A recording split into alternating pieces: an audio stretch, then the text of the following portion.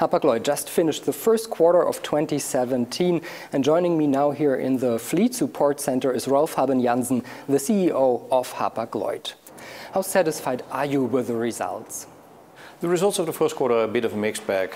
Volume was strong, there was some improvement in rate, but not as much as we would like, and bunker cost went actually up quite a lot.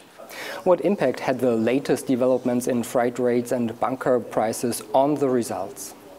Well, you always see that when bunker cost goes up, it takes a little bit of time before you see that reflected in the freight rates.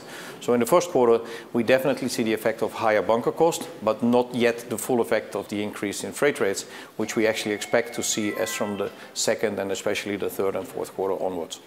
What kind of further development do you expect with regard to freight rates and bunker prices? Well, today the market is quite strong. I mean, volume is developing well, and we believe that the freight rates will recover further, which is also not unlogical after they have been declining for such a long time. What main activities did you focus on in the last quarter, and what are the priorities for the next month? Well, of course, for us it was important in the first quarter to continue working on the project with UASC. Yeah? That is now very close to completion. That also means that in Q2 and Q3 we will be very much focused on the integration, apart from, of course, continuing to offer good service to our customers and negotiating the best possible rates also for the remainder of 2017 and hopefully already into 2018 as well. What are your expectations for the rest of the year for the industry and for Hapag-Lloyd? Well, as far as we can see it right now, the outlook is actually fairly positive. Yeah? Supply and demand are getting closer and closer together.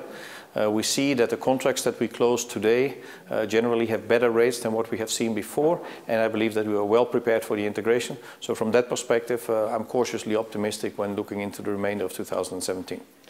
Thank you, Rolf Jansen, the CEO of Hapag-Lloyd, and thank you for watching.